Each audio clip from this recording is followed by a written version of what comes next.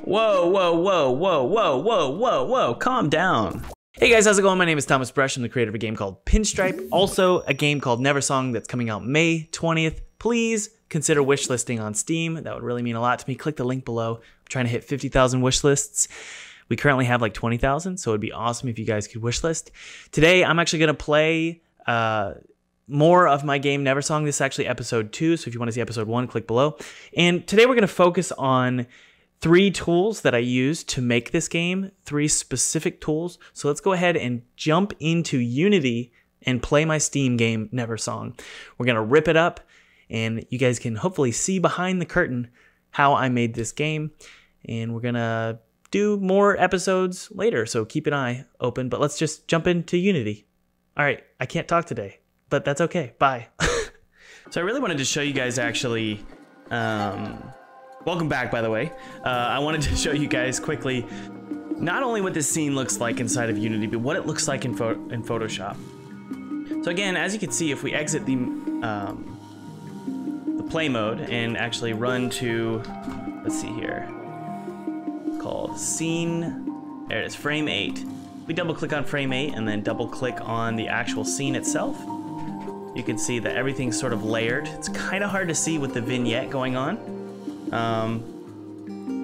But I really wanted to open up these various layers inside of Photoshop. So this is what it looks like inside of Photoshop, this scene here. And as you can see, there's a little stand-in character here just to help me understand the scale of this Photoshop image.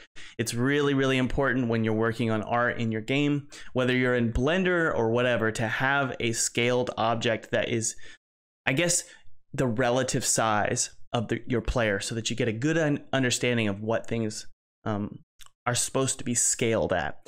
So that's an old version of Pete, so we can disable him. We don't need him for now. And as you can see, everything's layered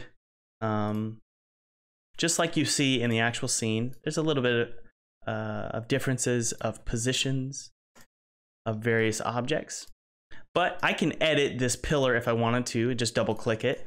And you can see that it's a smart object, and I can edit how it looks inside of here, save it out, and then the changes will be inside of the actual pillar. So an example of this is if I double clicked on this and wanted to put a graffiti heart on this pillar, what I would do is I would just, let's say, big old pink heart right here. Let's do a big graffiti heart right here. Save it out. There it is. What I would do is export this as a PNG, and we could call this pillar mid left. Let's call it heart, just because I don't want to screw up my game, especially when it's being launched in a week. So let's go to our actual pillar here. I think it's this one. So there's our pillar, and you can see our heart got imported. We can drag that in, and you want to make sure that you set the scale pixels per unit properly for this. So it's just 180. Is the number Eric and I decided to use. Hit apply, and now you can see in game view we have our little heart pillar right there. Now what I wanted to explain really quick is, as you can see, the coloring is very different from what you see inside of Photoshop. Everything's pretty blue here. So one of the things that I actually did was last year, when we blew out the budget and we knew we had to get this game done as quickly as possible, I scrambled because I did not like the color scheme of this. A lot of you are thinking, Thomas, this is a really cool color scheme. I do agree, like the green and blue looks awesome. I love it. And this is what it was from day one. But towards the end there, I realized this does not match the rest of the game. The rest of the game looks like late summer, like the sun burned the game. I wanted it to look vignetted and sepia. And so what I ended up doing was, instead of actually editing the Photoshop files, I scrambled as quick as I could and would open up the individual PNGs that I had exported from the PSDs and quickly did a hue shift of every single thing that had green. So I literally just changed the green portions of the various PNGs and gave it this warm, burned orange look. And I really liked it. And it looked great with some of the blue, so I had little pops of blue in there just to give it a little difference from other levels, because there's a lot of levels that are orange and yellow. And then the final thing here that I did was I actually created a vignette that follows the player around, and that vignette also includes an orange bloom. So there's a bloom of orange that follows the player at all times. So if I disable that vignette here, there it is. This one, you can see there's several, but there's one that's activated. That's the one we're actually looking at. So as you can see, if I move it, you can see it's one giant, here, let me show you. If I zoom out like this is what it looks like.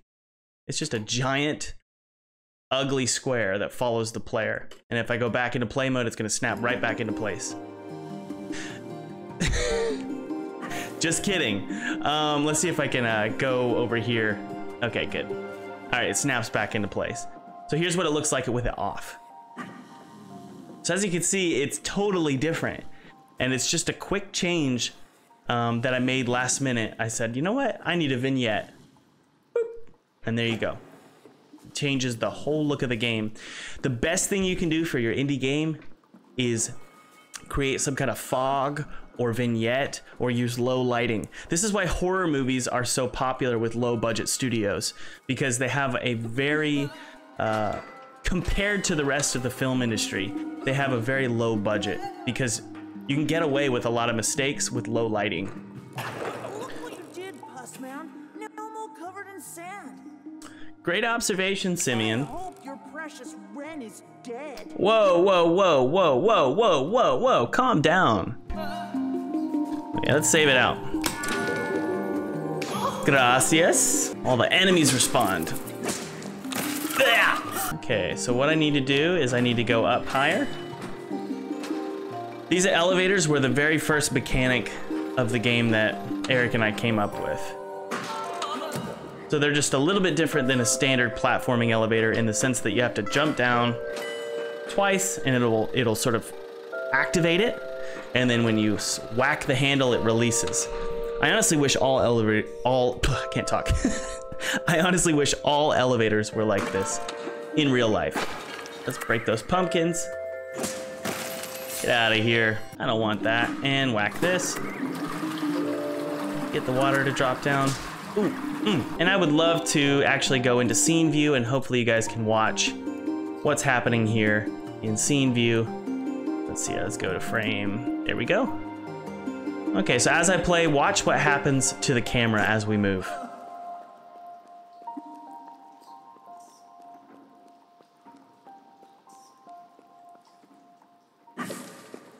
Oh no. He's gonna get washed off. Oh, we're good. So that was a bug. I don't know why that happened, but I'm gonna trust we're okay. Oh my goodness. Oh no, we're in a glitch. Okay, let's see what we can do here. Like I said, glitches are gonna happen in play mode in the editor, and they're not gonna happen in the actual Steam version because I'm messing with stuff. So I gotta be really careful here. Let's disable the enemy gates here. Okay, we're good. Help! Help! Yeah, things are triggering that when they shouldn't. Good grief.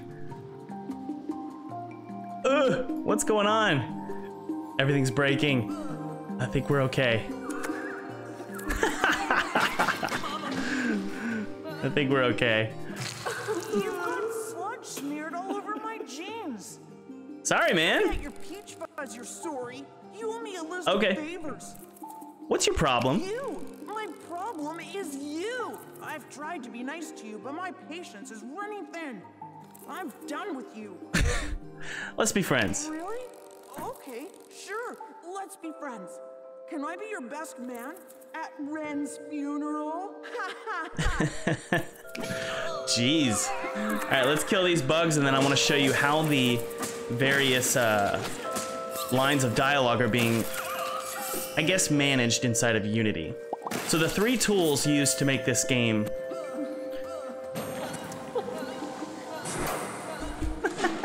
Sorry, Simeon. The three tools used in the creation of this game, there were several, more than three, but the main three was Photoshop, which I just showed you, Spine, which I'm going to show you in a bit, and then Unity, which is obviously the tool that I'm using right now. So when it comes to Unity, managing files, this is about as good as it can get. I mean, I could be wrong, but it's gonna feel messy, it's gonna feel crazy.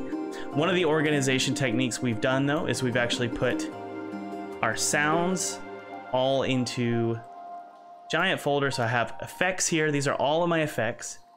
I have my screams. And let's see here. I have boss sound effects, coma card sound effects, enemy sounds. Things got a little messy towards the end. Once you scramble to get your game done, things can get really messy. So yeah, these are various voice acting lines. So for example, we had a conversation with Gamboisa earlier. So you have all of Gamboisa's lines. Tried to help, honest. But, well, I already told John I'd help. Just kidding. Yeah. So we have all of our voice acting lines inside of one folder, and we're referencing those based on which dialogue we're actually looking at, which line of dialogue we're actually looking at. Okay. So let's go ahead and get everything quickly beaten so that I can show you the boss. Let's make our way down. I'll play a little bit. Stop talking.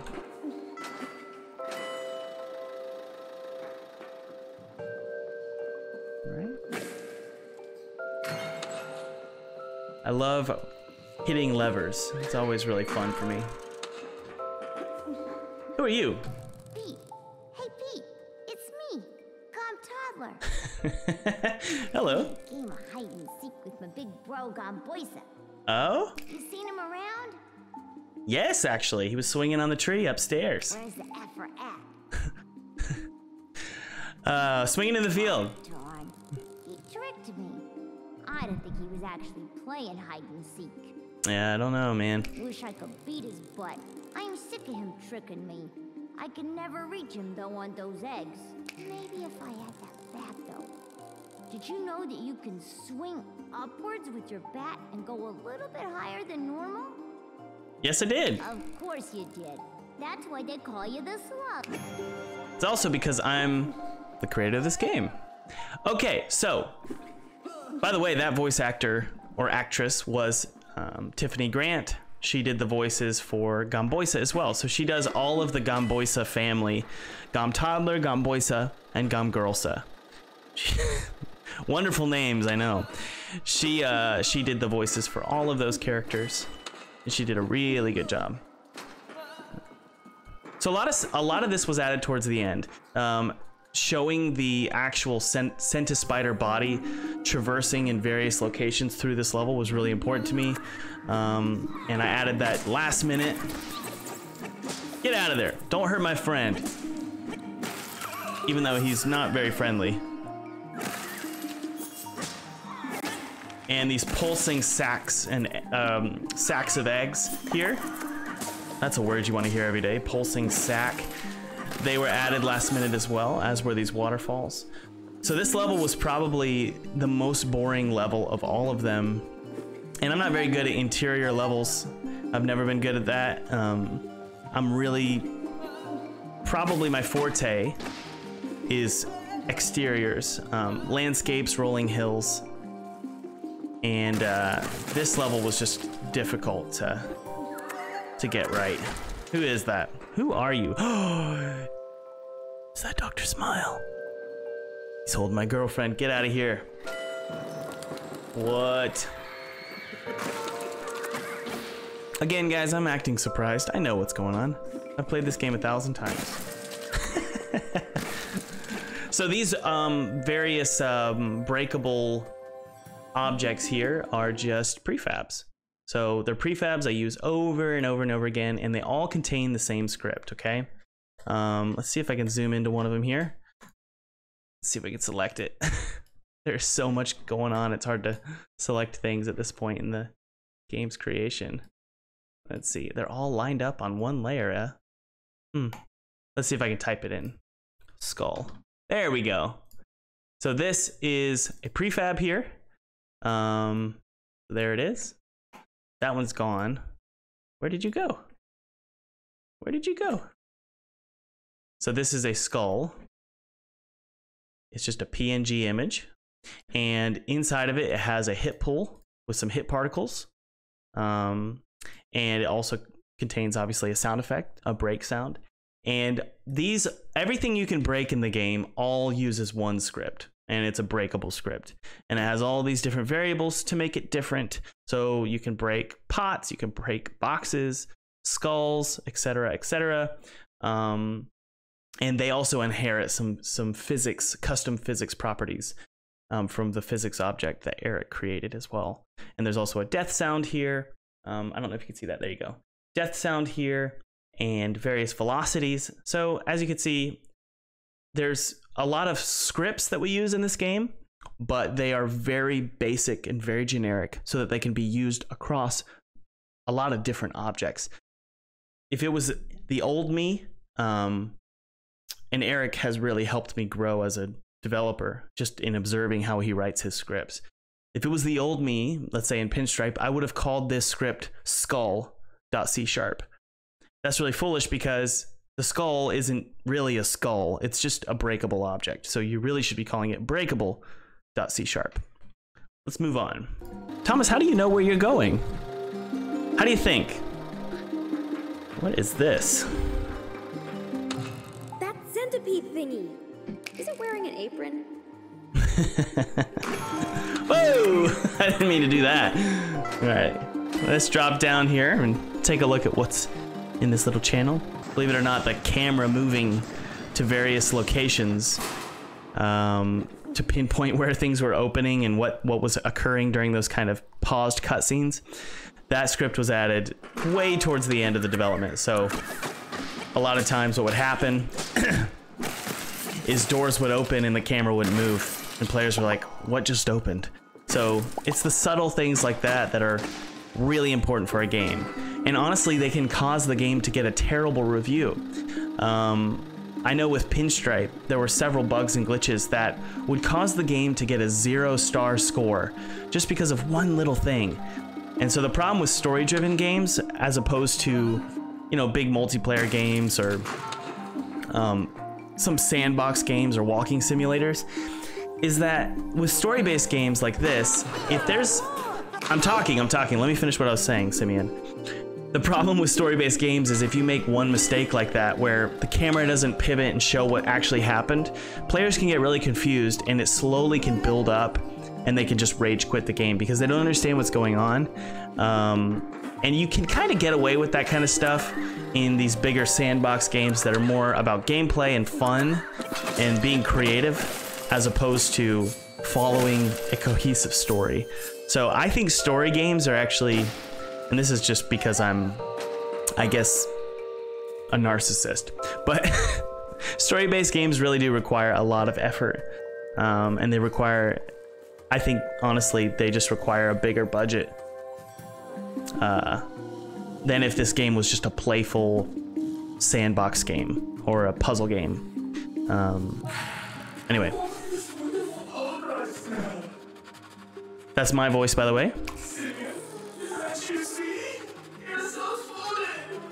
All right, so before we get started on the boss fight, let's open up the snake. So originally this was called Snakehead. So you'll notice that a lot of my characters have completely different names in the actual editor than they have in the game. It's not until towards the end of the game's development where I start solidifying all the characters' names. So right at the beginning of the game's development, it was called Snakehead. So let's open up Snakehead in Spine. So we have our output folder with all of our data that we exported from Spine. And then we also have a project files folder with all of our project files.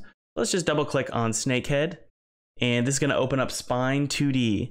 Spine 2D has a lot of features that the new Unity 2D animation tools, which you can find in the package manager, have.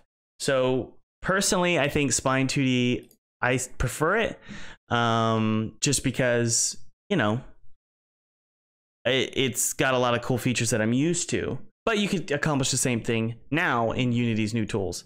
Yeah, I get it. That's disgusting, Thomas. Why on earth? Why is it? Maybe I should get my editor to cut this out. How about we do this? Is that better?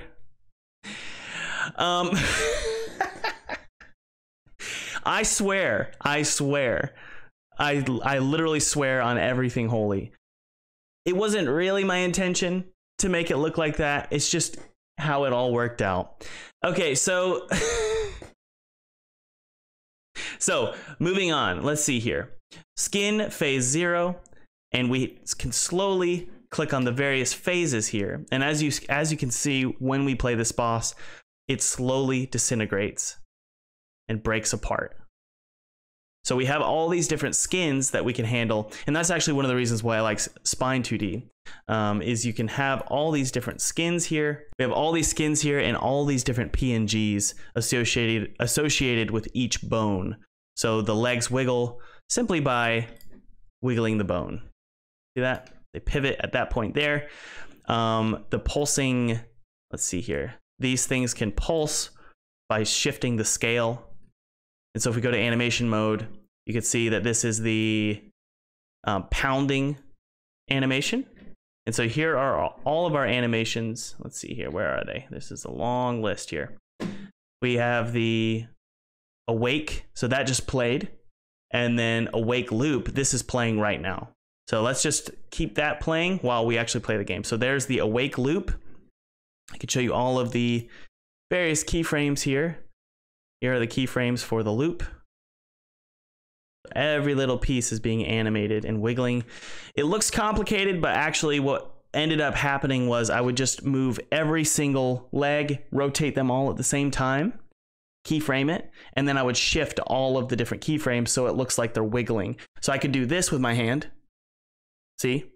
And that's like only really 3 keyframes, and I just duplicate them all for every finger.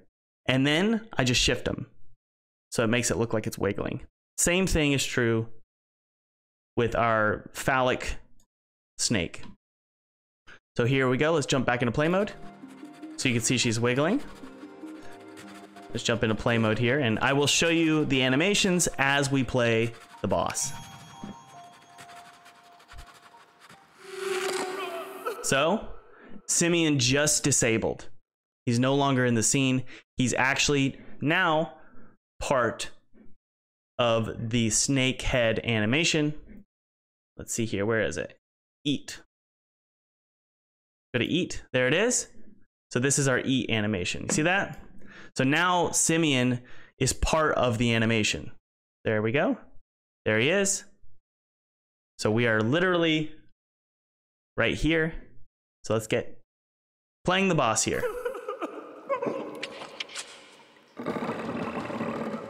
Now, all of the sounds in the spine, in the inside of Unity, are actually handled with spine.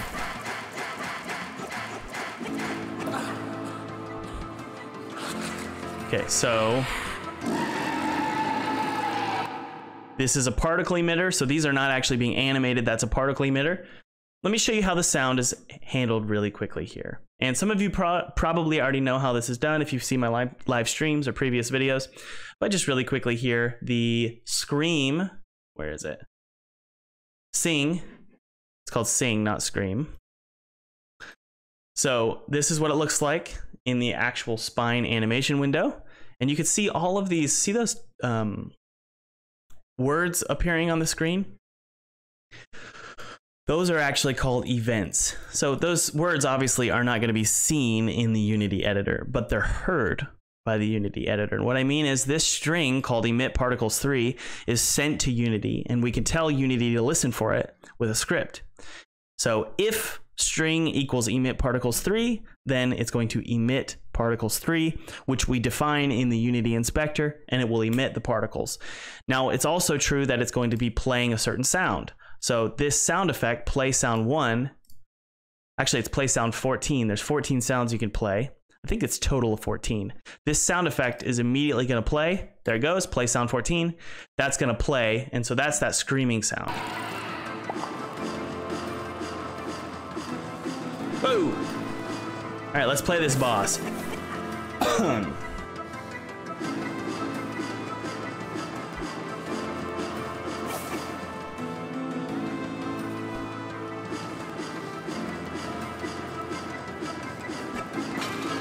Come on. Pound the ground, buddy. There we go.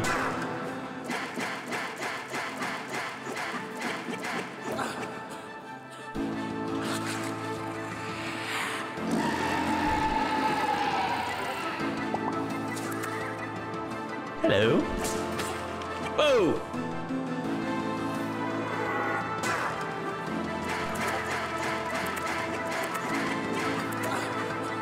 Get over here.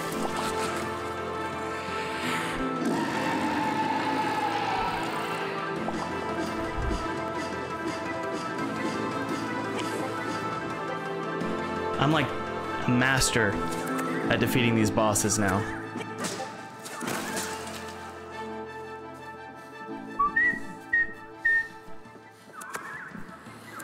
So again, the music was written in Logic Pro.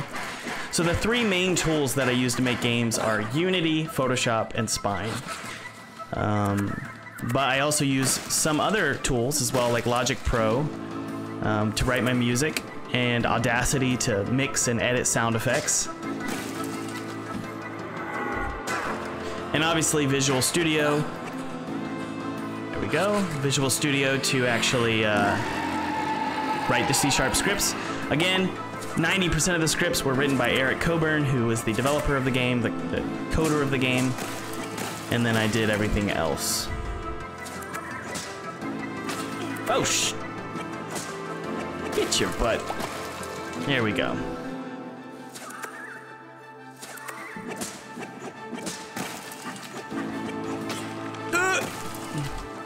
All right. One more scream. Before we get that final scream, I want to do something that's pretty fun here. We're gonna go to Snakehead here, and we're gonna go to the output folder. And what I wanna do is actually be able to change some of the graphics. What you can do is actually open up the Snakehead PNG atlas that is generated from Spine. And if you wanted to, you could change whatever you wanted. You could actually turn the snake, you know, a rainbow. Let's actually just Google, let's do this actually. Let's just color in some rainbow colors. So this is not the best way to edit your Spine illustration. What you would actually do is you would go into the actual Photoshop file, the original Photoshop file, change the graphics there, which that's a bunch of different layers, probably 30 different layers of all of these different pieces in Photoshop, export those, bring them into Spine, and then export those out inside of Unity. I don't want to do that right now because that's going to break the game. But what we can do is just save out this Snakehead PNG. Don't worry, everything is stored somewhere on GitHub. So all the changes we make here, we can go back in time. It's okay. Don't worry about it. All right, let's see what happens here. It's completely broken. It's a mess. So we can edit the actual images at runtime if we want to. So as you can see, guys, the game isn't that beautiful, obviously, if the graphics aren't beautiful. That's like the most obvious statement I've ever made in my life. But it is true. All right. So we killed Snakehead, which her name is Mrs. Richardson, actually.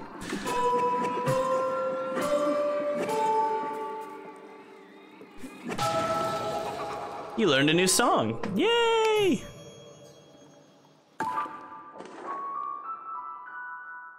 Okay. Spaderian Overture. So we learned a new song, screamed from the lengthy esophagus of Mrs. Richardson. Well, thank you very much, Mrs. Richardson, for screaming at me a new song. Dude, I'm so confused. Yeah. Now that I'm thinking about it, I heard Gumboyza talking about this a week ago. Looks like the grown-ups are turning into monsters. That can't be.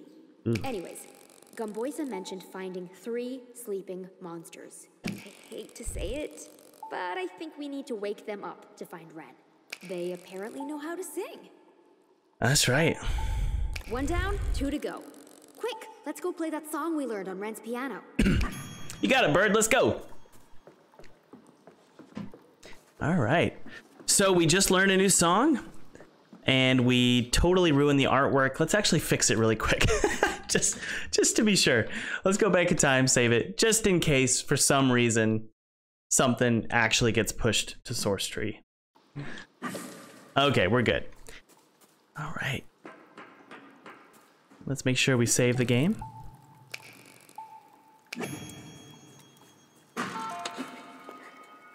And head out. Ooh, what's that? Hello. Yikes. Is that Simeon? Oh no. Simeon's stuck in her esophagus. So this was actually one of the big challenges of the game when we were creating it, is the journey back to the piano to learn to play a song, is that annoying?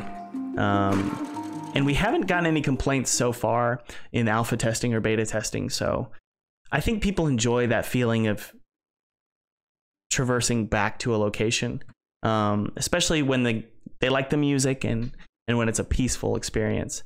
So